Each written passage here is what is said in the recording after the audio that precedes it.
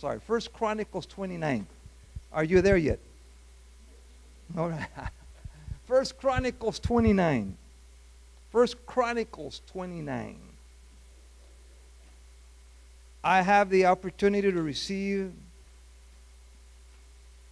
the offering, tithes and offering this evening. And but before I do so, I want to acknowledge the pastors and the ministers that are here. Okay, this is Pastor Tim right here. In case you don't know him, Pastor Tim is in Monrovia. And give us a name. Stand up and give us the name of your church and where you're at and that type of thing. Hallelujah. Amen. Amen. Amen. Amen. Praise the Lord. Thank you, Lord Jesus. Amen. Amen. Over here, the young lady with the beautiful long blonde hair. Okay, that's Pastor Judy. Pastor Judy, why don't you stand up and just shout to everybody where you're from?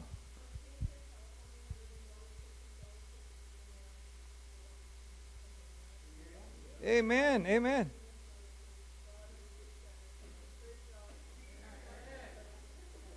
Hallelujah. Isn't that good? You know, they got a service on Saturday night in Espanol and on Sunday morning in English. Yeah. Praise God. You know, and I thought for the first time I heard of it, I thought, ¿Hay hispanos en Cambria?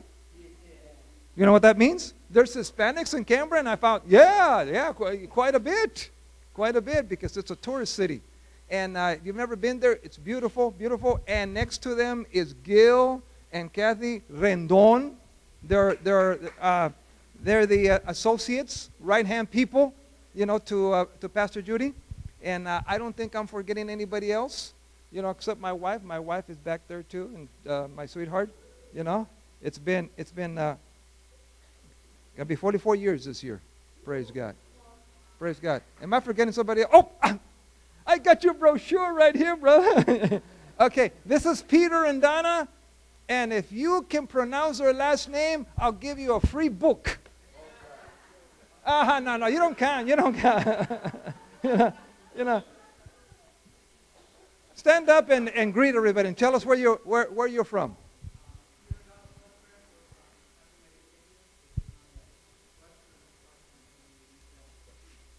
Praise God. They get the prize for coming the longest, the furthest, whatever you want to call it. And they have a brochure back there. Okay, pick one up. You know, pick one up. You know, and that way you can remember to pray for them. Can you say amen? Praise God. Back there also, before we receive tithes and offerings, you know, is my book. Okay, Amazing Love. Okay, and some of you have already gotten it, but it's back there also. Patricia, I forgot to introduce Patricia. Patricia, why don't you stand up, you know, and introduce yourself.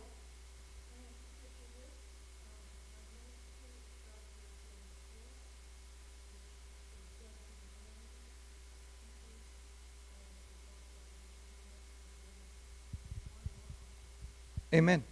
Amen. Amen.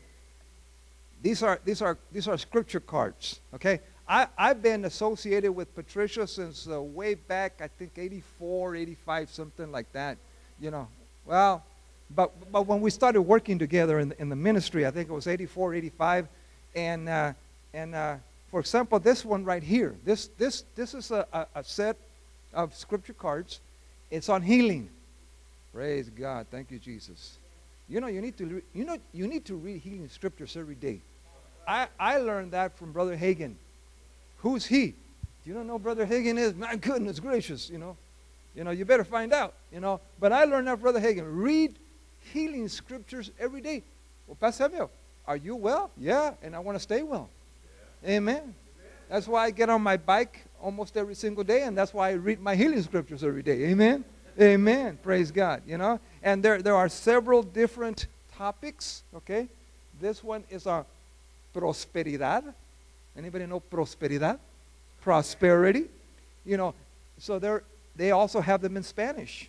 Okay, and this is your latest book, right, Patricia? This is her latest book. Healing is yours. Okay, you know, I I have these cards. By the way, I have these cards on my desk. And when I'm mailing a letter out to a brother or sister, you know, I always tuck in a card. I tuck in a card. You know, I look around, you know, and if I find a scripture card that says repent, I say no. I'll go to the next card. I go, no. I'm just kidding. The cards don't say that. The cards, repent, you workers of iniquity. I said, no, I don't think I better send that to my aunt. You know, glory to God. Thank you, Jesus. Thank you, Lord Jesus. Amen. I think that's all the announcements. Tomorrow at 9 o'clock. Ministers only. You know what that means? It means you're all invited. Amen. Amen. You're all invited. You know. Well, I'm the janitor in the church, Pastor Samuel. You're in ministry. You're in ministry. Amen. You're in ministry.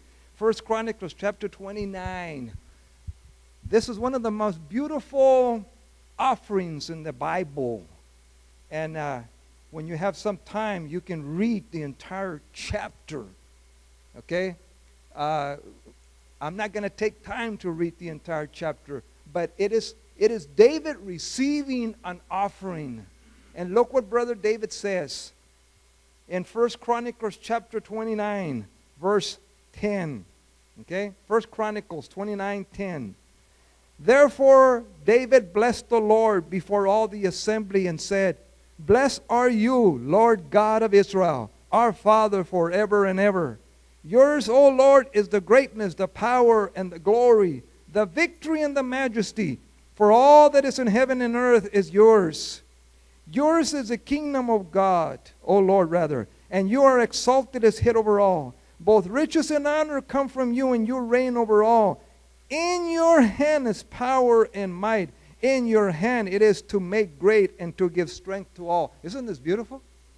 And they're receiving an offering. They're receiving an offering. You've heard it said many times that the offering is a time of worship. It's not a time of, oh, well, I got to give now. No, you don't got to do anything. You get to. Amen? When my son was 10 years old, he says, do I have to go take a shower? And I said, no, you get to, son. You get to. Amen? Do I have to tithe? I get to tithe. Do I have to give offerings? I have to? No, I get to.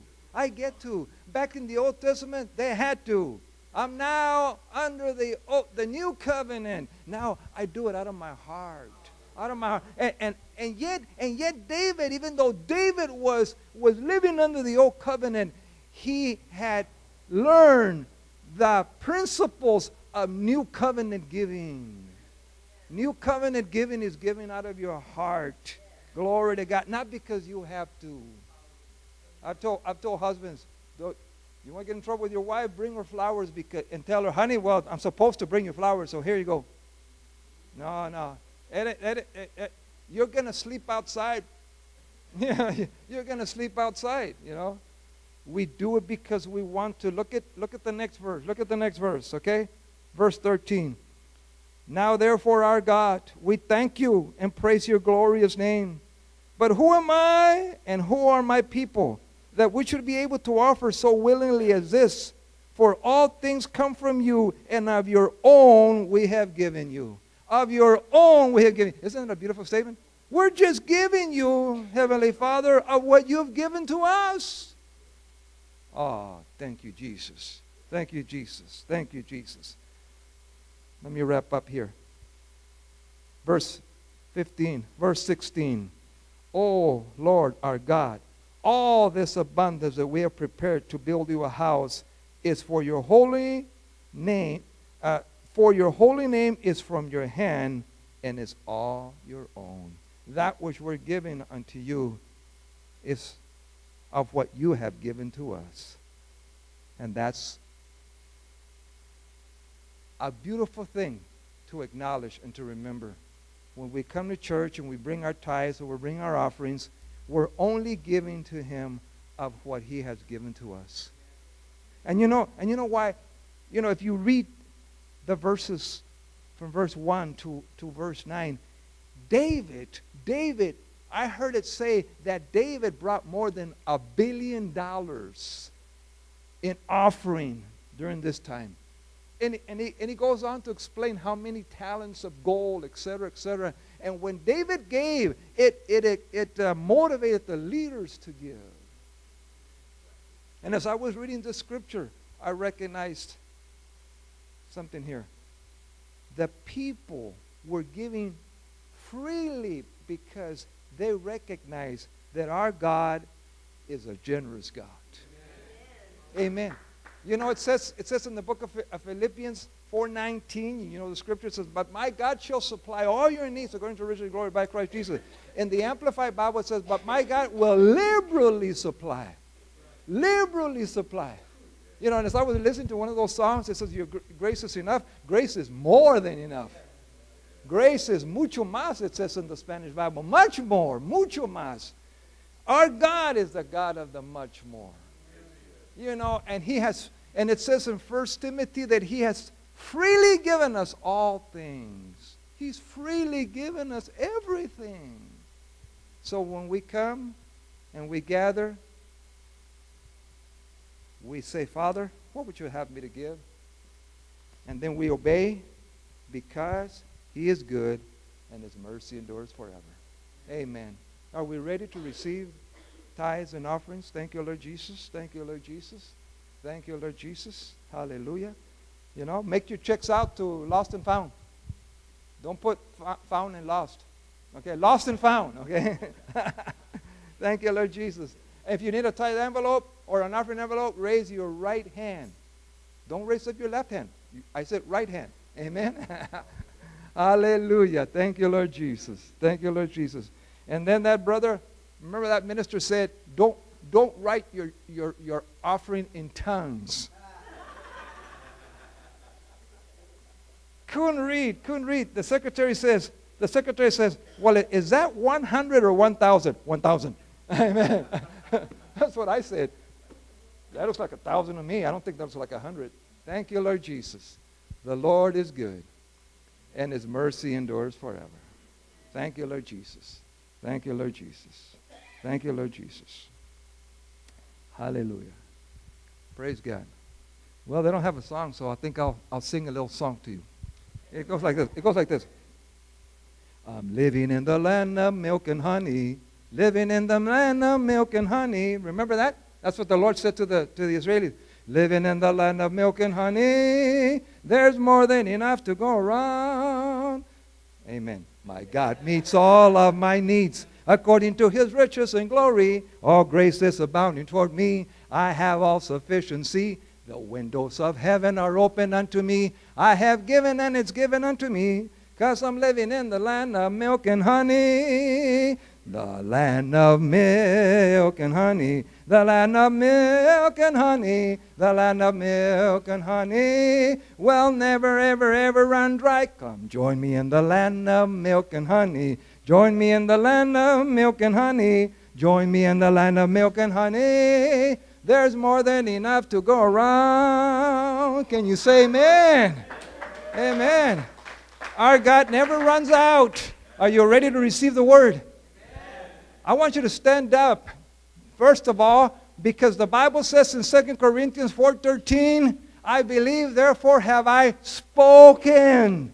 I believe, therefore have I spoken.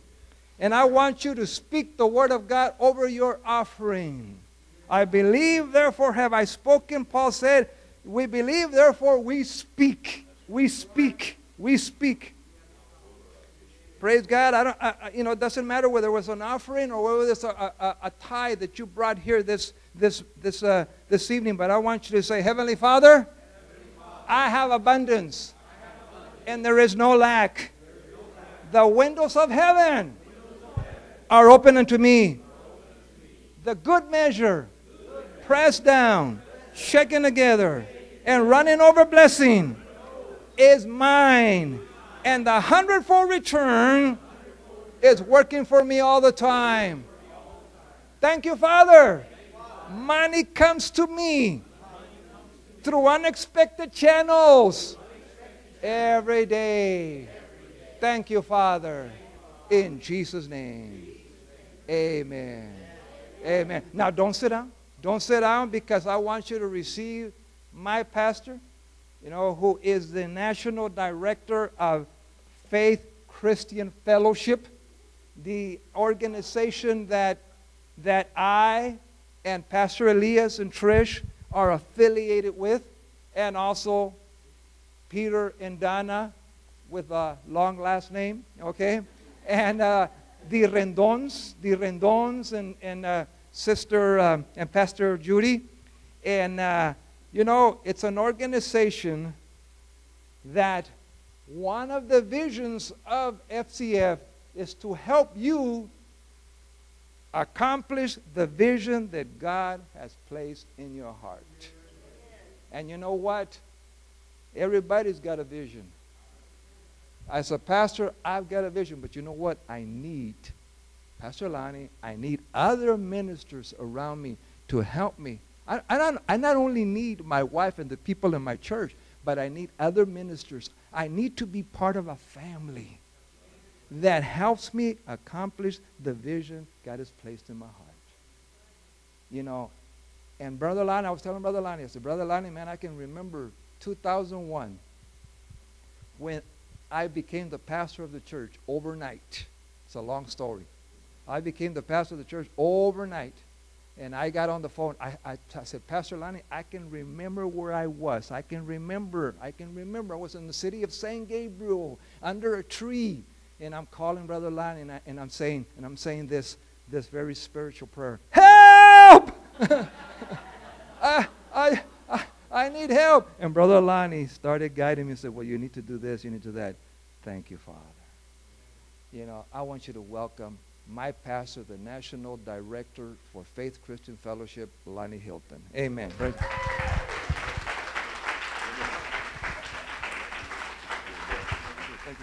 Hallelujah. Yeah, smile on the way down if you would. I want to correct something Brother Samuel said then, though. He said that I told him what to do. I don't tell people what to do. I give things to them to consider, to pray through, and then to follow the Spirit of God. How many know we're all supposed to be led by the Spirit of God? Amen? Those are the sons of God to be led by the Spirit of God. Praise God. It's good to be with you tonight, and I just trust you've had a good day. I believe we're going to have a good night together.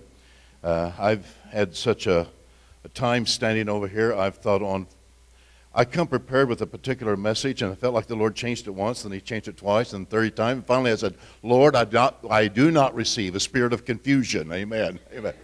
So I believe that the Lord will have His way here tonight. But we do welcome you on behalf of all of your family of FCF around the world.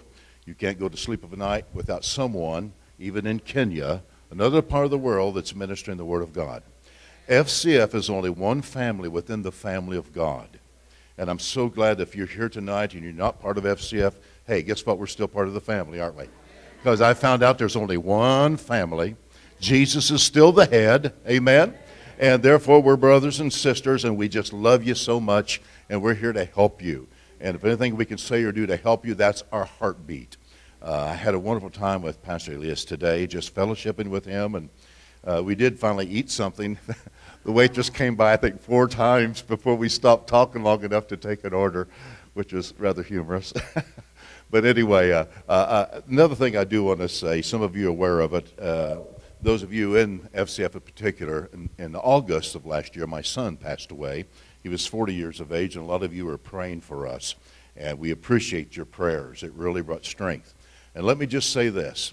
If you ever hear a message about the comfort of the Holy Spirit, it's more than a message. It's a reality. The comfort of the Holy Ghost came upon us there in that receiving line as we were giving honor to our son, a fireman. And to watch all of the hundreds of people that walked through there for hours, and then the 2-mile-long prayer down the highway with the police and the fire trucks leading us as we went to put him in his grave. But let me just make a couple comments about that. At the day of the funeral, I had to share some things. I wasn't going to do the funeral, but I talked to his pastor, and I says, will you do me a favor? And he said, what's that? I said, will you be evangelistic? And he says, well, yes, I always am. I said, good. So I got up and I shared a little bit about my son, and because I heard so many good words from so many people, and his lieutenant shared for about half hour before my daughter shared a few things than I did, and the pastor ministered. But in that time, we heard so many good things about my son. And I was able to share this. The reason why we could share those good things about my son, Jeff, was because when he was a little boy, we came home from church and we sat on the sofa and he sat there next to me, his little legs stuck straight out in front of me. He had such a serious look on his face. I said, son, what's wrong? And he looked up and said, Brett, he accepted Jesus today. I said, praise God. Would you like to? He says, no. And he just sat there like that. And so I just sat there a little bit. And finally he looked up and says, Dad, I want to. I said, I have one question, son, because I wanted to make sure he wasn't doing something just because his friends were doing it. I said, what did Jesus do for you? And this little, he was only 4 years old, but he said, Jesus died so I don't have to die. I led him into the Lord Jesus Christ, and then later he wanted me to go baptize him in his Scooby-Doo pool. And so I had the privilege of leading him to the Lord, that baptized him in a Scooby-Doo pool. Praise God. So anyway, I rejoiced in my son. Someone said to me at the funeral, I couldn't believe they said it, I almost got in the flesh. Well, almost got in their flesh. They said, God took your son. It says, no, God did not take my son. He received him in heaven. But he did not take his life. Hallelujah. How many of you know that God and the devil have never traded places? God's still a good God and the devil's still a bad devil. I like to say it this way. There's no loser on planet Earth been here longer than the devil. He's the oldest loser on planet Earth. Got kicked out of heaven. Glory to God. But we know what happens when a person is born again, where they go when their spirit leaves their body. Amen. To be absent from the body is to be present with the Lord.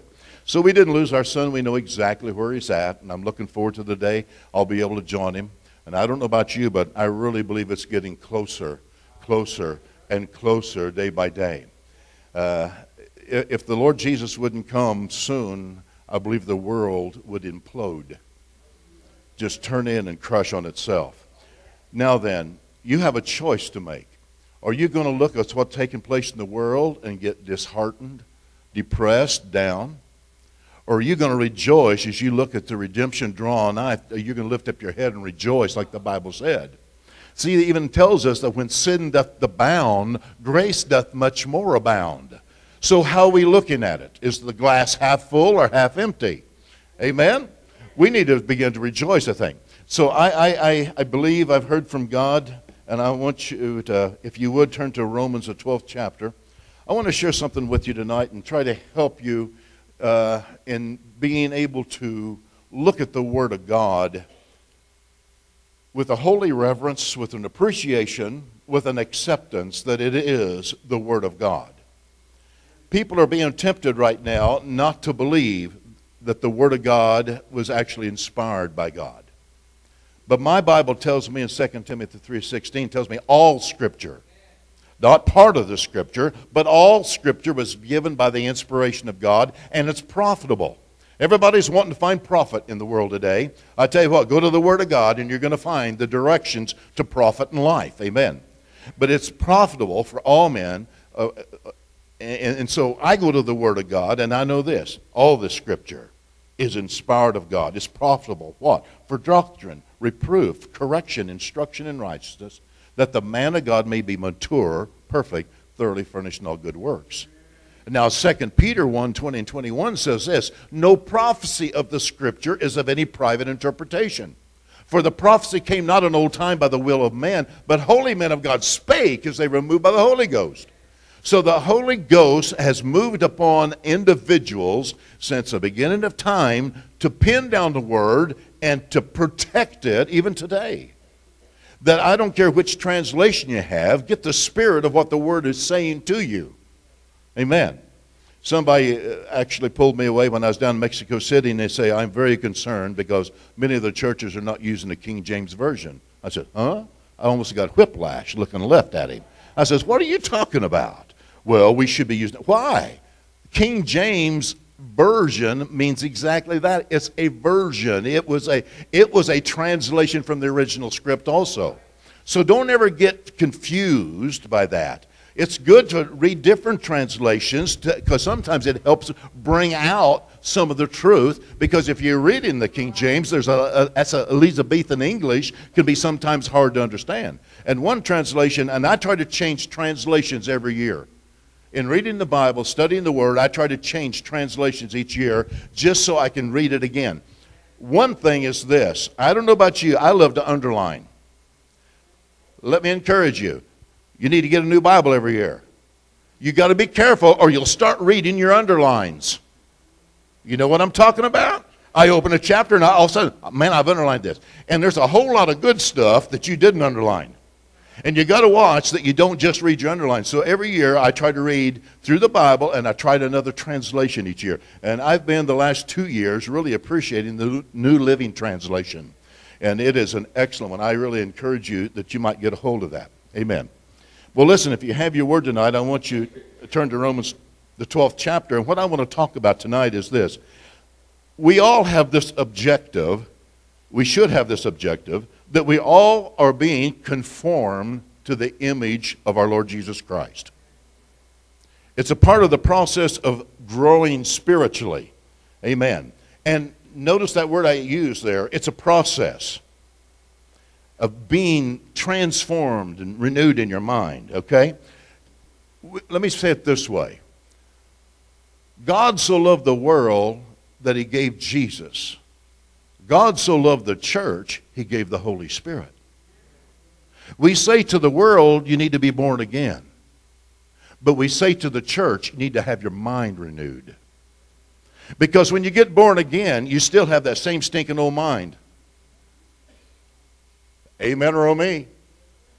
You are a new creature in Christ Jesus, but what's been recreated is the real you, your spirit.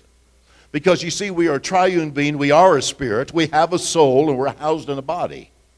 And when you're born again, your spirit is made new, but you still have that old mind. That's why we read here now in Romans 12, verse 2, don't be conformed any longer to the pattern of this world, but be transformed. How? He says, thank you for asking. By the renewing of your mind. Then you will be able to test and approve what God's will is, his good, his pleasing, and his perfect will. Heavenly Father, as I stand before you tonight, before these, your precious people, I pray that I will speak your word clearly. I pray that it will be accurate. It will be from your heart to their heart. That will bring understanding and an illumination to them, that they will see the word of God in a light that will cause your word to explode within them. That, Lord, they be conformed a little bit more tonight by your word. And I pray that in Jesus' name. And everybody said, amen. The Bible tells us here that he said what? Don't be conformed or pressed into the mold of the world system, into thinking like the world. He said, but rather be transformed. How am I going to be transformed? By the renewing of your mind. You see, when I got born again, my testimony isn't a testimony of all the things God delivered me from, as much as the fact that how he kept me after I got born again. Because I was born again at the age of 8. I'm sorry, I've never been drunk. I've never been on drugs. Never got hooked on tobacco. I tried to smoke some wheat straw one time. Don't try it. It won't work. It's hollow. I sucked the flame right into my mouth. I burnt my mouth so bad. I was out behind a barn. I'm a farm boy. And I had that wheat straw, and I lit that thing. Oh, my, it just burnt my mouth. I went in the house. Mom said, how you doing? So I said, oh, I'm okay. And she said, what's wrong with you? I wouldn't tell her. But I thought, dear Lord, who would ever want to do that? But my testimony is I got saved when I was 8 years of age, and the Lord kept me all of these years. And I just turned 66, so he's kept me a few of those years. Amen? So the Lord, his keeping power is my testimony. Praise God. And he let me marry my sweetheart from high school. We went through high school for 4 years, and then we've been married 48 years this year. So we've been together now over 50 years. But the thing about it is this. God's keeping power has helped me. But when I got born again at the age of 8, some things that I had been trained and taught as a young boy was this. Everything was God's doing. I wasn't taught about a devil. I wasn't taught about an enemy of your faith. Anything that happened to anybody where I was taught, God did it, good or bad. So you can understand the stinking thinking I had in my head when I got born again. Well, my spirit was new, but guess what? I still had some old thinking. I had to get it changed. My image of God, he was an old man at the end of a hallway with gray hair, gray head, gray beard, and a ball bat. And he was just waiting for you to get out of line so he could whomp you. That's the picture I had of God as a little boy. How many understand I needed to have my mind transformed? Amen. I need to have a renewing of my mind. And there's only one way you'll have your mind renewed, not just by what people say, but what you find out is true in the Word of God. So, if you do not renew your mind, I can guarantee you right now, you're going to be the same person 30 years from now that you are today. We have a responsibility as an individual to renew our mind. Thank God for the church. Thank God for a pastor. Thank God so much that you stand and you preach the word and you lay a good foundation. But it's our responsibility to check out what's said and to line it up as it lines to the word of God, to receive that word and to cause our minds to have the washing of the water by the word to where we begin to transform in the way we are thinking. I'm so glad I no longer see my Heavenly Father as gray-headed with a ball bat. He's my Heavenly Father, my Abba, my Daddy. I love Him much. Amen.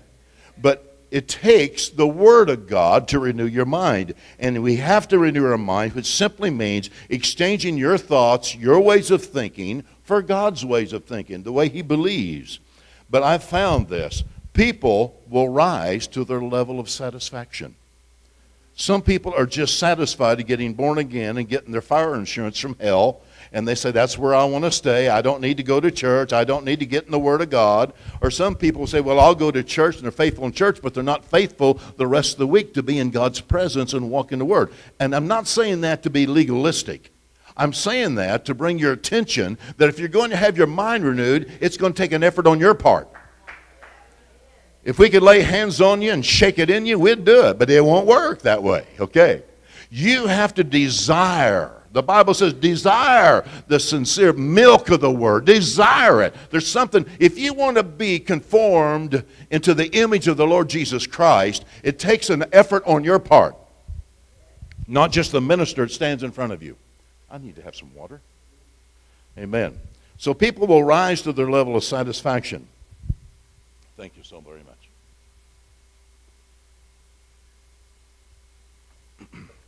Back home right now in Tulsa, they're having rain changing to freezing rain, sleet, and turning to snow. And it'll be 7 degrees Sunday night.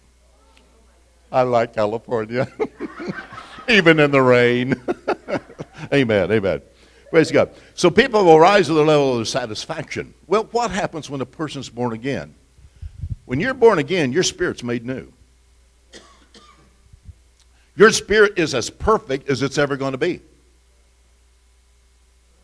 But your mind, it's a process of renewing your mind and maturing. Amen? Okay, help me out here. Pastor, would you come up here? Yeah. Brother Samuel, would you come up here? Would you turn this way? Yeah. And Samuel here. And Peter, would you come up here behind? I want you one right behind the other. Yes, that'd be fine. And you just stand behind him. Now, what I want to talk about right now is, well, let me read the scripture to you. It's found in 1 Thessalonians 5:23. This is speaking about you as an individual and your entirety, okay? And it says, the very God of peace sanctify, which means set apart you wholly, meaning entirely. And I will pray God that your whole spirit, soul, and body be preserved blameless unto the coming of the Lord. So, I want this to illustrate, okay, spirit, soul, and body. You're a triune being, but you are working together to make the whole of a person. Every one of you, I'm looking at your body. But you have a soul, and the real you is the spirit inside you. Okay? Now, the body is simply the clothes of the soul and the spirit. It actually takes shape. Your spirit man looks like your physical body right now. Because you find that even in the Bible, when I think it was Luke 16th chapter, when the rich man died and the poor man died. And remember, they went down, the rich man died and went down into hell. And the beggar went up to the upper regions. At that time, it existed. That place does not exist there now.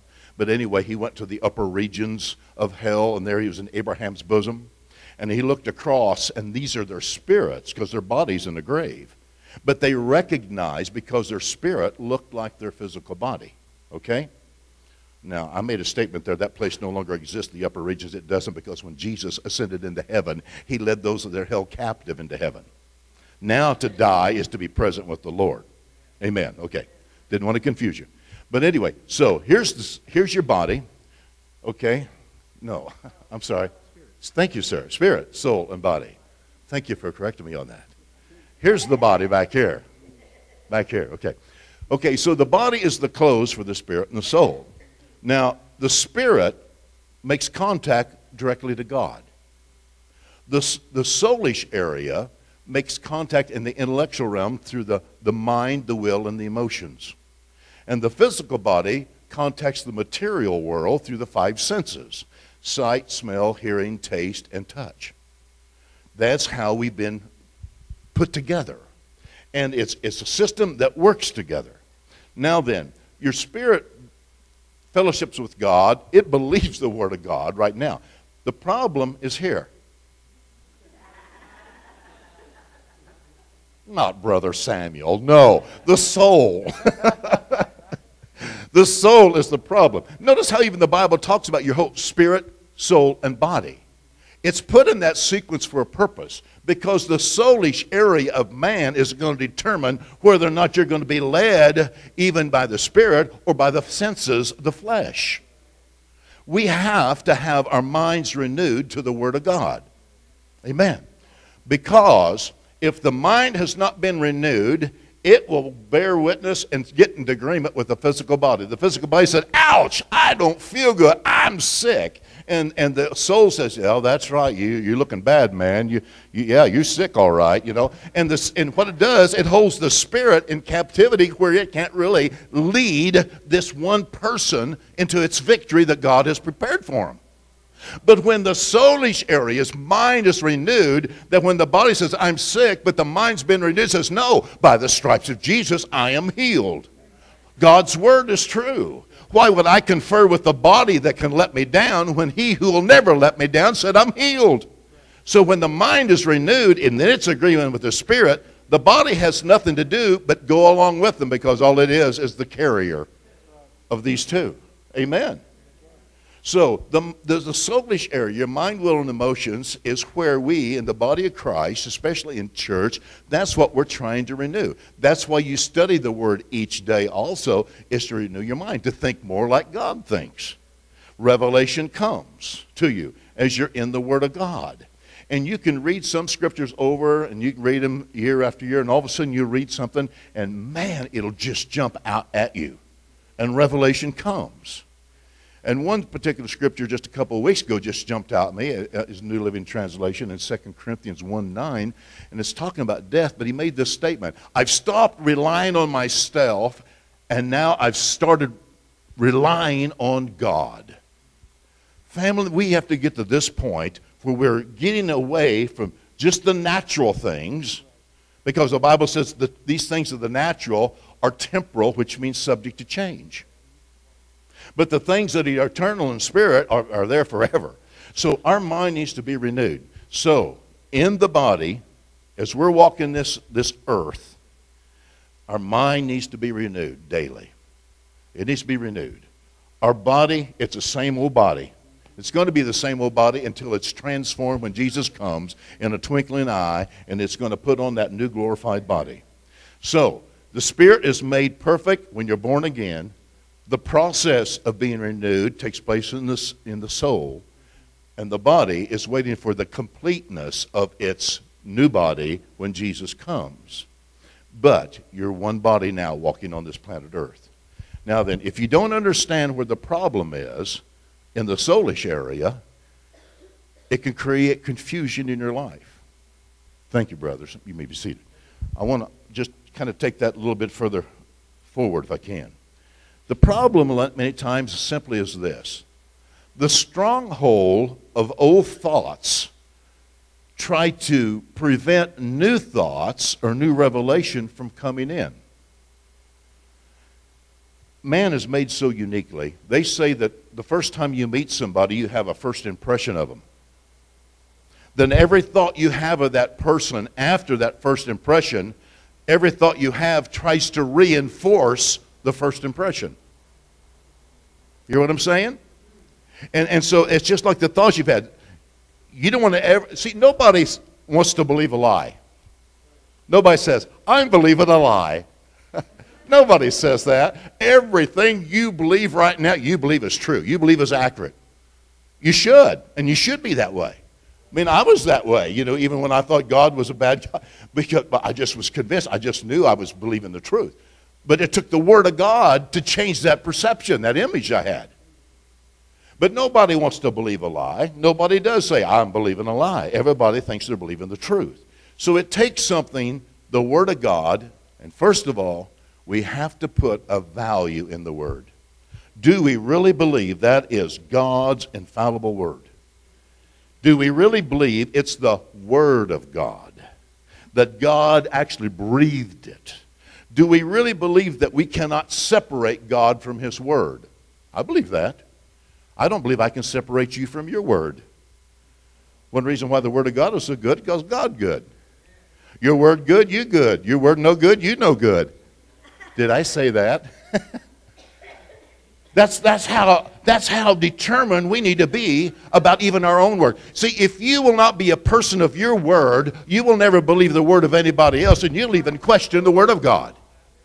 You need to be a person of your Word. You need to put emphasis upon it. If you say something, do it. Don't give your word if you'll not do it. I learned that by having children. You don't tell your kids, yeah, we might do something. They don't know the word might. I mean, my daughter came in one day and says, Daddy, please, can we go to Six Flags? Oh, we might go there. Jeff, we're going to Six Flags. They knew if they could get their dad to promise them something, they knew they'd get it. That's the way I trained them. That's the way I taught them. That's the way my Heavenly Father has trained me. That if He said it, man, I believe it. I used to hear some people say, God said it, I believe it, that settles it. No, honey. God said it, and that settles it. Whether you believe it or not makes no difference. God said it, that settles it right there. I want to change my thinking to where I think like He thinks. Because God, I tell you what, He is an all-loving God, all-consuming God. He is a just God. He is a wonderful Lord God Almighty. Amen. Matter of fact, He's the only wise God. But too many people today, too many Christians are incapacitated. They're taken out of action because they've never learned how to protect their thought life. Just because you have a thought doesn't make you even bad. I remember Brother Hagin used to make that statement, you can't stop the birds from flying over your head, but you can stop the birds from nesting in your hair. Amen. You can't stop thoughts from coming in your mind as far as you're not the originator, He is. But that's why you have to take some authority over the thoughts that you have, control what you actually do think upon. Amen. Too many people are incapacitated, taken out of action. Why? Because they've not learned how to control their mind, how to control their thoughts and what they're thinking. Because I tell you what, you've heard the old statement, stinking thinking. You need to check up from the neck up, you know. Thinking on the wrong things. Why? Because the enemy will try to get you into fear. He'll try to bring impressions to you. Okay, right now let me give you an example. Here in the world, there's a lot of things that's unsettled. In the economy, it's unsettled. Okay? In peace and turmoil and war, it's unsettled. Okay? And the enemy wants you to begin to meditate on these things, where you begin to think upon these things. And I can tell you the reason why is this. What you think upon becomes a reality in your heart. Things are conceived twice. First inside you, then outside you. You create it on the inside, and then it begins to be created on the outside. You begin to speak what you believe on the inside. That's why you need to see the Word of God and begin to speak the Word of God, because there is no difference when Jesus spoke the Word of God or when you speak the Word of God. It will have the same effect.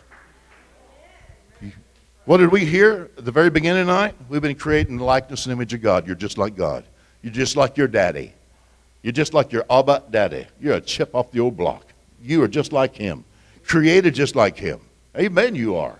You have to start seeing yourself in a different light. Well, I'm just a worm in the earth. No, you're not either, old worm. That worm died. Now you're a child of God, made in the likeness and image of Him. Stand up. Come to a position of attention. Be like your Heavenly Father. Be the person God's called you to be. Don't be whipped. Well, I don't know if I can do it. You're thinking on the wrong things. See, if you think you can do it, you think you can't do it, you're right. As a man thinketh in his heart, so is he. We have to see that we are creating in cooperation with the Holy Spirit as we're led by the Spirit of God, led by the Word of God. We are creating really our future.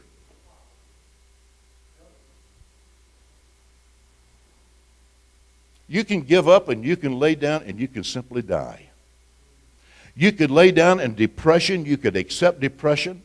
Listen, I had to battle that with my son, 40 years old and passed away. And the Bible says we do not grieve as those that have no hope. It doesn't say we don't grieve. It says we just don't grieve the same way they do because they do it with torment. But there was a couple of times when it started to come upon me, and I recognized what that was. It was a grieving, and I said, no, I will not enter into that. You listen to what I'm saying? Well, how could I do that? Because I was bringing into captivity the thoughts that were coming against me and the imaginations that the enemy is trying to create in my mind because it would control me if I would allow it to. It'll control you if you allow it to. Lack can control you if you allow it to. Depression can control you. Failure can control you. It can create an image inside of you that you see yourself a certain way, and you will live out what you see on the inside. If you can see it in here, you can have it out there. Brother Happy Caldwell, he's used this illustration several times, so I'll use it. But when they go to Hawaii sometimes, they were standing down and they looked down where this movie star had this big complex, big wall around it, big house, swimming pools, tennis courts, stables for the horse, the helicopter pad, and he said, golly, I just can't ever see myself living in a place like that. And the Holy Ghost said, don't worry, you never will. And he said, why not? The Spirit of God said, because you can't see it. How do you see yourself right now? Are you a child of God? Are you more than a conqueror? Are you victorious in the things that God's called you to? You need to begin to do exactly what Samuel's saying and what my sister here on those cards. You need to be speaking the word about yourself. You need to create the image in you who you are. That's the way God sees you. You need to see yourself that way. The devil's trying to hide the word so you'll not see yourself the way God sees you, because if he can keep you hid from the truth, he'll keep you in bondage. What's the word say here? Colossians 3, 2 and 3. Set your minds on those things above, not on the things of the earth. For you died, and your life is now. Everybody say now. Your life is now hidden with Christ in God. When you were born again, you became one with the Lord. Praise God. I love good praise and worship. I hate songs that don't lift Jesus up. I hate songs that tries to create a wrong image. I was listening to one this afternoon because I just love the gentleman. He ministers to me, but in one part, he says, come on, praise, and just bring the Lord down. How are you going to bring the Lord down if I'm in him and he's in me? I got to jump, I guess, on top of the table and jump off. I don't know. To get him down, he's in me. See, that's an image you need to have of yourself. When I walk out of here tonight, I'm not leaving God inside of a church building. I'm in him and he's in me. I can't walk anywhere. I mean, the Holy Ghost is on the inside. This is the temple of God. Man, I tell you what, I'm a miracle going someplace to happen. That's my attitude. I'm seeing miracles. Why? Because I expect to. I see it in prayer time and I'm seeing it in the natural. Why? Because I've renewed my mind to where nothing is impossible with God. And since I'm in him, actually nothing's impossible with me when I do what God says to do. Let me chase that rabbit over here a little bit more. I just love that scripture. Anybody's been around, they probably heard me say it. Don't you just love the fact that the Lord will never lie to you? How about there in John the 14th chapter, right-hand page, right-hand column, verse 12 at the very top up there. He says, the things I do you shall do also, and greater works than these shall you do, because I go to the Father. Do you believe Jesus told you the truth? Okay, now how are you going to do the things Jesus did? Well, you got to find out, how did he do it? Okay, then back up to verse 10. Jesus made this statement, I speak the word, the Father does the work. So how am I going to do what Jesus did? I'm going to speak the word. I'm going to trust God to do the work. His word is his will. You never separate the will of God from God. The will of God and the word of God are one. So when I'm reading the word, I'm reading about his will. I don't have to wonder. Did Jesus ever come up to somebody and say, Father, do you want this person healed or not? He didn't ask that. And he actually paid the physical price in his physical body for our physical healing. I don't ever have to ask, Lord, would you like this person healed? I know he wants them healed. I never have to hesitate. Why? Because I've got my mind renewed. It is the will of the Lord to be healed. Is it the will of the Lord to be saved? Well, the same payment that was made for your spiritual, Jesus' death on the cross, he also paid the price on his physical body, even by the 39 stripes, that you're healed. It's no difference for your healing, it is for your salvation. Same grace through faith brings it into existence. Grace is God's willingness to use his power, might, and ability on your behalf, even though you don't deserve it. And that's God's willingness in your life. So, God wants us healed. I truly believe that. So, your mind is the drawing room for tomorrow's successes or tomorrow's failures. Your mind is. He said what? Set your mind on the things above, not on the earth. Amen. What's it say now in 2 Corinthians 4:4? In 2 Corinthians 4:4, it says, listen to what he said here. The God of this world, who are we talking about? Satan. Amen? The God of this world system is a better way of saying it. The God of this world system hath what? Blinded the minds of them which believe not, lest the glorious light of the gospel of Christ, who is the image of God, should shine unto them. Let me make this statement. You don't really see with your eyes. Your eyes send electrical impulses to the brain.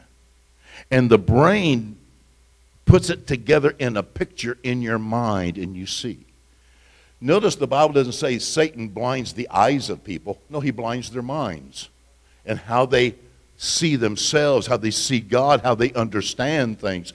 And so what does he do? He tries to blind their minds. Now, Ephesians 4:17 through 19. It says, with the Lord's authority I say this, live no longer as the Gentiles do, those without a covenant, for they are hopelessly confused. Their minds are full of darkness. They wander far from the life God gives because they have closed their minds. My.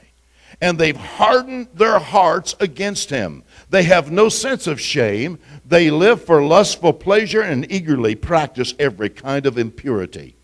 Did you hear what he said there? He says, the person that does not know the Lord, someone outside the covenant, someone not born again, he says they're confused. Their minds are full of darkness.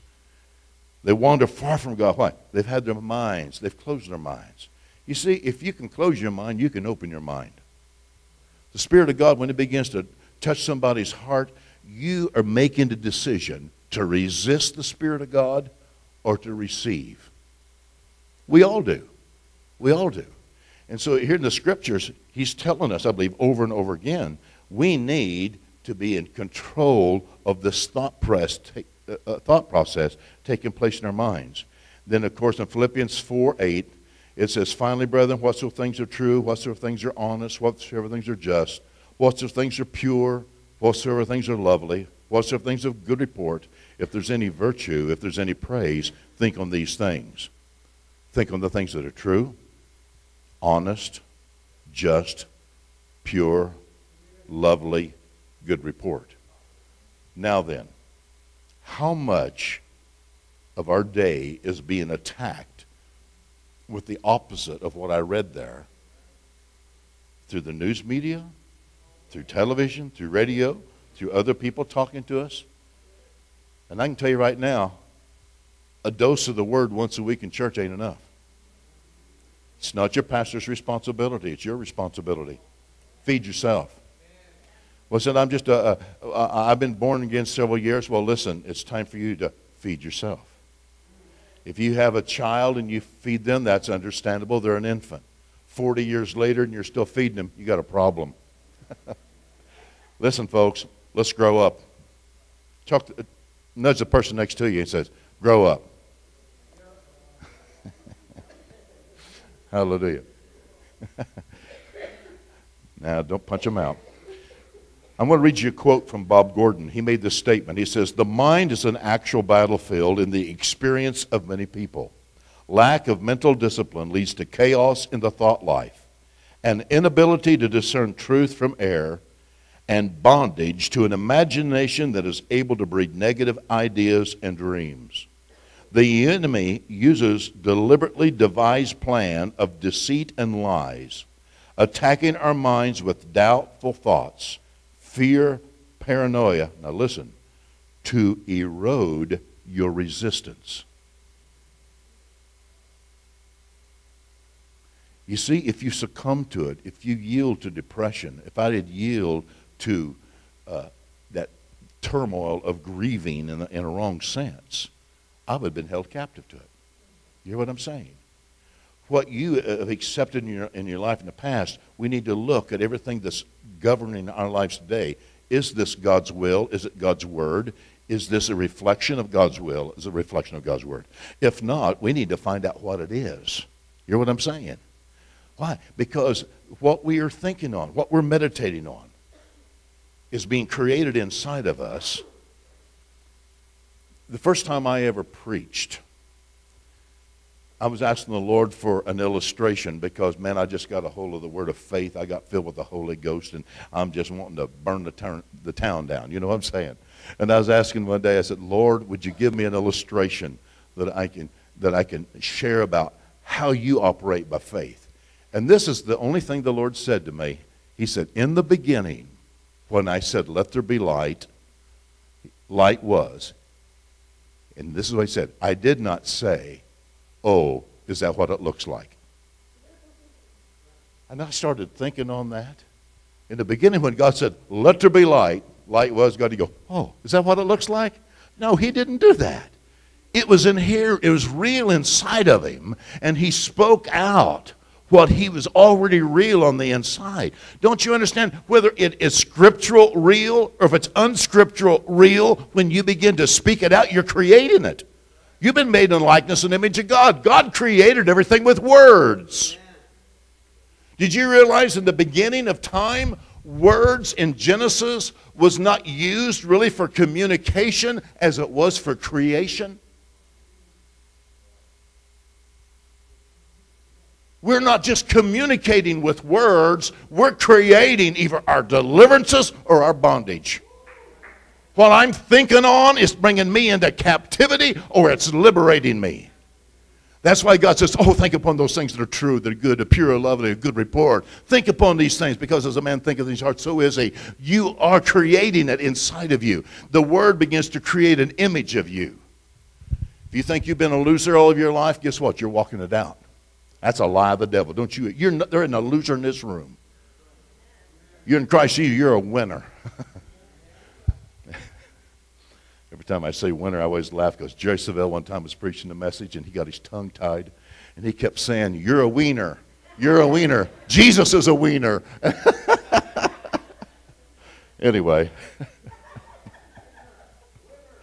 Yeah. Oh. What your mind thinks on, you connect to. Do you see why the enemy has tried to use pornography in the world? To where their mind connects to it. You see, he tries to chart your course to live out what you're looking at. Because he knows you will. God knows it too. That's why he's wanting you to look at his word. See who he says you are, so it charts your course and you live it out. The world says, oh, it's recession, taxes, it's terrible. Nobody's safe. Everybody's getting a gun. You know, everybody's getting killed. Not me. You know, they start putting everybody in this box. You know, oh, you got to be afraid of the government. You can't say certain things anymore in church circles, otherwise you might be in trouble. You know, when I read my Bible about the disciples, did you know only one disciple did not receive violent death, and it was John? All the others were persecuted. They either hung, stabbed, flailed with a knife, cut the skin off. You know one reason why John wasn't? Because when Jesus was on the cross, and John was down there with Mary, his mother, and he said, there's your mother, there's your son. John actually took care of Mary all of her life till she died, then he died a natural death himself. But us today, if we get persecuted, if somebody just speaks a little bit bad about us, we get all upset. But listen, there's a persecution, and I'm not preaching, I'm not believing for it, but you can't run from persecution. You can't be quiet because you're afraid of persecution. Because being afraid of a fear will bring it upon you anyway. You hear what I'm saying? What we need is a boldness in the body of Christ that we are God's kids and we're not ashamed of Him. We're not ashamed of who we are. I'm a child of God. I've been recreated in my spirit. I'm being blessed by the Lord. His grace is sufficient in every area of my life. I could go on that one for a while. But in Titus 1:15 says this, the pure in heart and conscience, all things are pure. But the defiled and the corrupt and unbelieving, nothing is pure.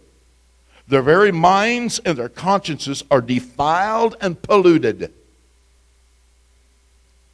That's why we need to be bringing our thought life into control. So what does it say in 2 Corinthians 10:4 and 5? It says, for the weapons of our warfare are not carnal, which means limited to fleshly ability. Instead, they're mighty through God to the pulling down of strongholds, casting down imaginations and every high thing that exalts itself against the knowledge of God, and to bring into captivity every thought to the obedience of Christ. Now notice, I'm talking about progression, even in the renewing of your minds, it's a process. You progress up during this process. Well, this is a process here. It talks about thoughts that are left uncontrolled, becomes imaginations. Imaginations let run wild, become strongholds. Okay? But the good news is, the weapons of our warfare, the name of Jesus, the blood of Jesus, the Word of God, the authority we have, can take care of any one of those areas. But honey, let me tell you something. It's a whole lot easier to take care of it while it's a thought, not an imagination. And it's a whole lot easier to take care of imagination before it ever gets to be a stronghold. Because see, when it's a stronghold, it wants to grab you by your nose and pull you around and determine where you're going to go. So what does he say? It starts with thoughts. Bring every thought into captivity. What does that mean? Judge your thought you're having. Is it a godly thought or an ungodly thought? If it's godly, think upon it. Because see, I have some strongholds in my life right now that are godly. Man, when you think upon something that's good, man, that's a thought. Now you begin to imagine it. You begin to see it in operation, working in your life. And over time, as you meditate that, it begins to be a stronghold in your life. People can't take it away. But it took some time of processing that word, meditating that word, see it in an operation. So thoughts, imaginations, and strongholds, we need those, godly ones. The ungodly ones, we need to bring into captivity. Amen. I remember one time I was witnessing to a young man in a factory, and he said, oh, don't get talking about the devil. He'll get mad. He'll do something bad on me. And I looked at him. I said, are you really that fearful of the devil? Back in Isaiah, the 14th chapter, it talks about there's a time we're going to look upon the devil, and it makes a statement similar to this. It says, we will look narrowly upon him and say, is this the one who brought people into captivity, who kept people in bondage? Is this the one? You see, you're going to be surprised when you see the devil someday. He's not some big force. Have you ever seen anybody that's been in sin all their life or been sick all of their life? You ever notice how it affects even their physical image? Well, listen, the devil who originated the sin in the earth, who originated the sickness and disease in the earth too, he's been involved in this. It's, I believe, impacted his visage so much that when you look upon him, you're going to say, This little imp? Is this the one that was keeping me in captivity? It'll make you mad. It's better to get mad right now and realize who he is, the oldest loser on planet Earth, and who you are. You're a child of the King. You're a winner. But you have to see him for who he is, but you need to see God for who he is. You need to see you for who you are. Hallelujah. So as I think upon these things, as I meditate upon them, when I have a thought, you said, no. I remember driving to church when I was pastoring in Illinois. My wife and I would be driving to church someday, and I'd be driving along, and I said, no. She said, what? I said, I ain't talking to you. What was I doing? I was bringing a thought into captivity. If you've never been a pastor, you don't know what it is right now. You hear this thought, no, I'll be at church today. No. You know, you have these thoughts you got to deal with. And so I do it out loud. No. What am I doing? Bringing a thought into captivity. Family, I'm not talking to you about a religious calisthenic. I'm talking about a way of life. For you to be beyond the bondages that the enemy wants to get you in, that starts in your mind, spirit, soul, and body, to where that soul, that mind has been renewed, gets in agreement with the spirit, and the body just has to tag along and take it along. Because until that time, it'll just agree probably with the body and the natural things of the life, and the spirit will be held captive because of the power of agreement of the soul and the body. We don't want to get to that place. Amen. So, stronghold of thoughts are trying to reject new knowledge. Turn, please, to James, the first chapter, and I'm going to try to wrap this up. James, the first chapter, verse 23 and 24. I'm going to read this from the New Living Translation. James 1:23. It says, for if you listen to the word and you don't obey, it's like looking at your face in a mirror. You see yourself, you walk away, and you forget what you look like. Let me ask you a question.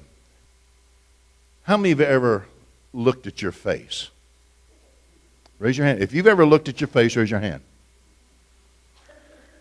No, you haven't. All you've ever done has looked at a reflection of your face in a mirror. For you to ever look at your face, you'd have to pull your eyeball out and turn around and look at yourself. Don't try it. Okay. So what you've done, you've looked at a reflection of your face in a mirror. Now then, you ladies, you look in the mirror. You're making sure one eyebrow is not higher than the other. Your lipstick is on, not running halfway down your chin. Your hair is in place. And if something is wrong, you're going to do something about it. Because you're looking, you say, man, that's what's wrong. I can see what's wrong. This ain't a lie. The mirror isn't lying to me. My hair's out of place, or my eye. Men, we only want to make sure something isn't hanging out our nose, okay?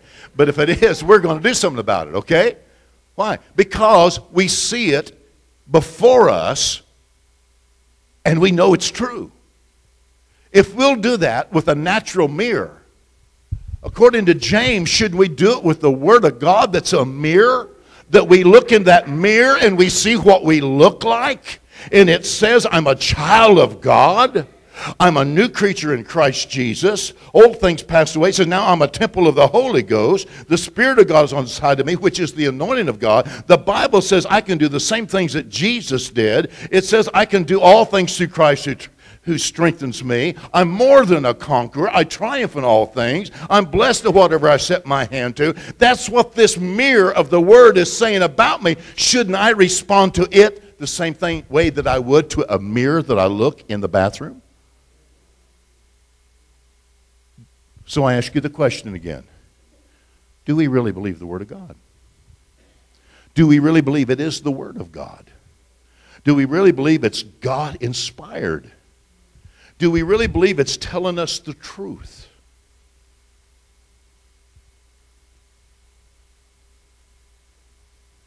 I believe there's a corresponding actions to what we believe. But how important are the words of God that He speaks to you? Sometimes you have to hold in your heart some things God will say to you personally for some time. You know, Abraham, he waited 25 years for the promised son to come. A lot of times when God will speak to us, we want to see things happen right away.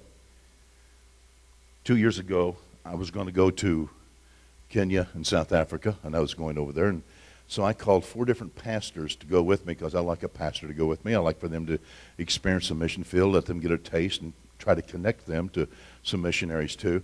Nobody wanted to go with me because I was gone for 3 weeks. So God put in my heart a young man that was in my church back in Illinois who's now relocated. He's over at Keith Moore's church in Branson, Missouri. And he has his own business. I called him up and said, "Hey, Paul, you want to go with me to Kenya and South Africa?" He said, "Sure." I said, "Now, wait a minute. I've been turned down so much lately. Why don't you pray about it? You have to know that God wants you to go. You shouldn't just do something because there's opportunity." You listening? Opportunity doesn't mean God's will. It just means opportunity. And sometimes we make a sentence out of a word of God. If God says go south, you go to Mexico. He just meant, no, I just want you to go south 5 miles. You just missed God by a big way. Well, anyway, Paul, he says, "Yeah, I'll go with you." I said, "Well, don't you think you need to pray about it?" He said, "I don't need to, because God told me 20 years ago when I was going to church, when you were my pastor, as I went over the railroad track right down from the church, God told me there's a day coming, Pastor Lonnie is going to ask you to go overseas with him to minister to ministers." Well, what he doesn't know also, that 35 years ago, God gave me a vision, and I haven't had a lot of visions in my life, but that's a vision I had 35 years ago, and it was a vision that I saw myself standing in a tent, and there's this row of black men with white shirts on in front of me. And I've had that in my heart, and I've shared it with a lot of people. Well, we're over there for 3 weeks. We're going home on Friday. Thursday's the only day we got off, so Wednesday's the last day we're going to be speaking. And that Wednesday at noon, they take me out in the country. I'm standing in a tent, and there's this one row of black brothers in front of me with white shirts on. What I saw 35 years ago came to pass in my eyes. Now, the reason why I share that with you is this. Don't ever let loose of the vision God puts in your heart. Even though it ever seemed to tarry, hold on to it. If God birthed it in your spirit, it's like a woman that's pregnant. She conceives. She doesn't give birth then. It's got to be growing in the womb before it's time to give birth. And in the fullness of time, you give birth. And you want it to be the fullness of time when you do the things that God tells you to do, or what he says is going to happen in your life. But don't lose what God put in your heart.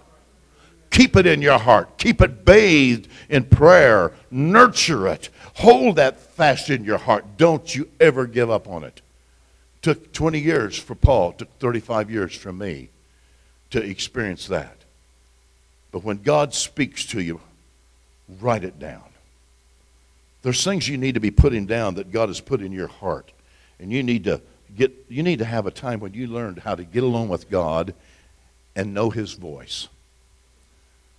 We need a greater sensitivity to the Spirit of God. I was just in a meeting, Brother Jerry, he made this statement. We've become skillful in the presenting of the Word of God, but we've lost some of our sensitivity to the Holy Ghost. We can never lose a sensitivity to the Spirit of God. We're not here to create students. We're here to create disciples, disciplined ones. A student is a person that just receives knowledge. The Bible says knowledge alone puffs up. What's that say? Fathead. We don't need fatheads. We need people who will believe the Word and live the Word and walk the Word out day by day. How's it going to take place? By renewing your mind. Constantly renewing your mind. Constantly renewing. So what are we doing in ministry? We're not entertaining people. We're wanting to renew their mind. Why do I use illustrations? So it'll burn in your eyes and your mind, even the 3 brothers standing before you when you think about spirit, soul, and body. Because that soulish area is the one that we really need to be working in our lives. The same measure that you listen and value is the same measure or the value that'll come back to you. If you will value what God says to you, if you'll posture yourself to hear God. Too many times people say, I'm going to go get with the Lord, and all they do is talk all the time. Stop it. Learn to get quiet in his presence. Prayer is communicating with God. There's sometimes you talk, and sometimes you got to be quiet to listen to him talk. You need to begin to be sensitive to his voice, to what he says. Anybody ever been driving down the highway and you felt like the Lord says, don't go this way? You know what I'm talking about? And you feel like God said, don't go, so you don't go, you go another way. Somebody asked me one time, says, well, why does God do that? Is it because he's protecting me from an accident? Well, it could be. Could be a timing issue where he's wanting to get you to a certain place at a certain time. Or could be he just wanting you to learn his voice. What do? You obey. Never compromise it. The Bible says you go with joy, but you're led with peace. God will always witness to you his direction by peace in your spirit. He'll bear witness to you. So this is one way you're sensitive to the Spirit of God, is recognizing his peace. Amen. To be sensitive to the Spirit of God. I'm trying to wrap this thing up. I got the plane circling the airfield right now, but I can't stop. Just begin to pray in the Spirit right now, if you would. Potara makashe podroske, eli podronde shketaramandos, sendere viseki botadro bolisandros, sibacandro ki batadro belelito, peleando. Judy, I knew when I come here I had a word for you, hon. I know you've been through a lot this year, but God said, I've seen these days from way back beyond. I believed in you, and I put it inside of you. The tenderness of your heart and your desire to follow the Lord is taking this far, but he's going to take you even beyond. There's not a thing you're going to be doing when you minister the word or you minister to people that will fall without God hearing it or God seeing it. Because the things that you preach and things you minister to others is helping them chart their course in life. This is what I heard the Lord want me to tell you. You are a success. You are an obedient daughter. You've done what I've called you to do. You did not run, but you've been in place, and you're going to fulfill the rest of the race. So don't wonder how or don't wonder why. Don't give up and don't even sigh. But let the joy of the Lord rise up from within, and you're going to see many people going to be delivered from the power of sin. You'll see them filled with the Holy Ghost and healed in their bodies and set free by the Spirit of God. It's going to happen because you've heard, you've listened, and you just wouldn't give a nod. But you said, no, Lord, this is what I desire. And the Lord says, yes, that's what I desire. That's why I placed it in your heart. So hold it dear. It'll never depart. Hold it close and watch me fulfill it, because my hand is upon you, even in a greater portion of grace, in Jesus' name. Now, Lord, I release that impartation in this temple.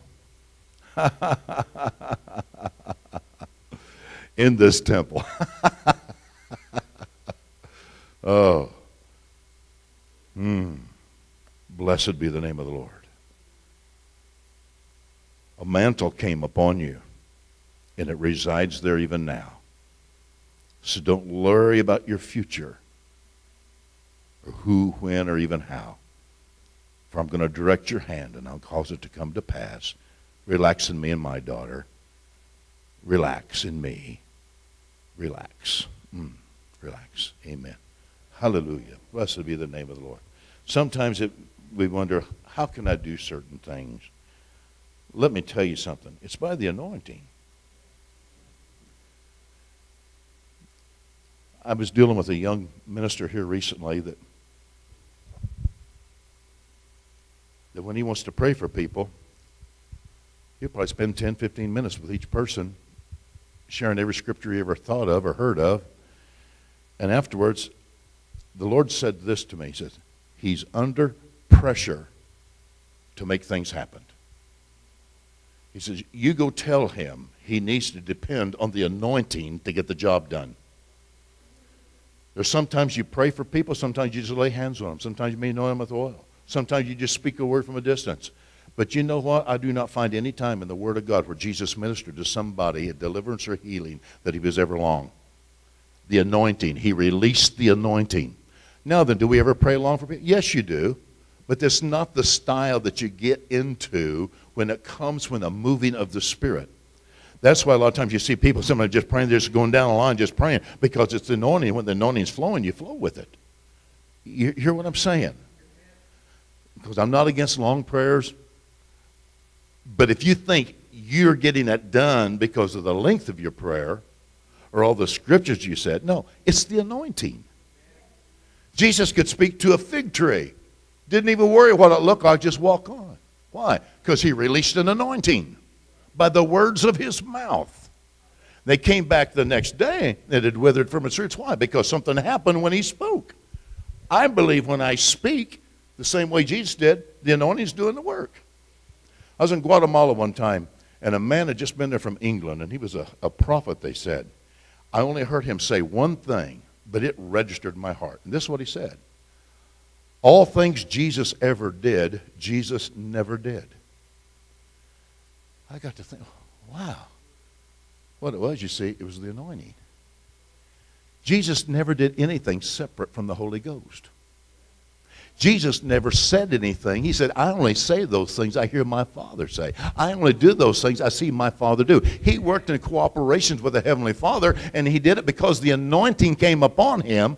Remember how God anointed Jesus, the Son, with the Holy Ghost and power? He went about doing good and healing all that were oppressed of the devil. Well, how God anointed Samuel with the Holy Ghost and power, and he went about doing everything that Jesus did. How God anointed Peter with the Holy Ghost and power, and he went around doing good and healing all that were oppressed of the devil. How God anointed Pastor Elias, and he went around doing good and healing all the oppressed of the devil. It's not you, the length of your prayer, how loud you can get, or how you can strain, or peek out of one eye. Why am I sharing that? I've been there. I know what it's like when I first started pastoring, to be under pressure that you had to get people healed. Listen, line dancing isn't something new. We had it in charismatic circles for years. We had the lines lined up over here for deliverance. We had the lines here for healing. We had the lines here for I hope God shows up line. We have the line over here for the depressed line. We have the lines over here for those that just need to be encouraged. And we had all kinds of lines. That was the only way you could have a successful ministry. Lie of the devil. What are we supposed to be doing? Led by the Spirit of God. Led by the Spirit of God. And recognize when there's an anointing being released. There's an anointing being released when you teach the Word, but there's also an anointing released, maybe if you have that prophecy or tongues, but there's also a healings, there's working of miracles. Don't limit God to one area. There is a move of the Spirit in peace. I've seen a move of the Spirit of God just in silence. And everybody was quiet for a half hour. Nobody moved. Nobody even prophesied, gave a message in tongues, or a baby cried. It was a move of the Spirit. We need to welcome the Holy Ghost in to do anything and everything he wants to do. And the congregation has as much a responsibility as the one ministering. Because when we pull on the Spirit of God, we are drawing on the anointing. And we're cooperating together. Are you listening to what I'm saying? Amen, amen.